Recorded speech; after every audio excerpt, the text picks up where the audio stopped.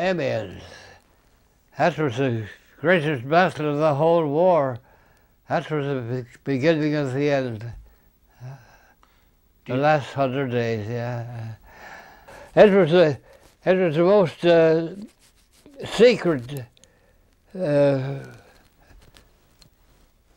offensive of the whole war. All the movement was done at night.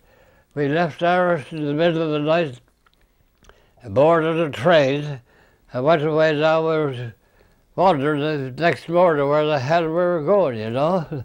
We had maps, and we were trying to trace where the railway line was going.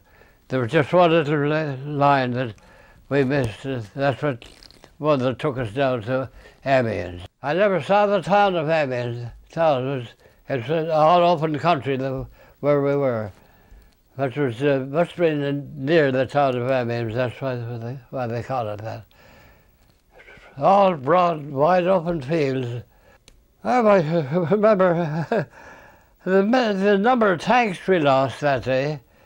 They had completed a new anti-tank weapon, but you'd see a tank on fire here, there, all over the place.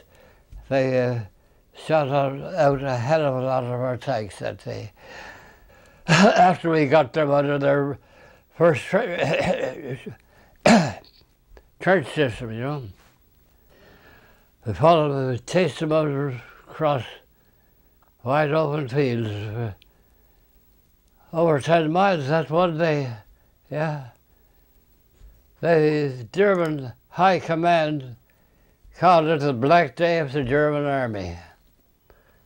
We called it the beginning of the last 100 days.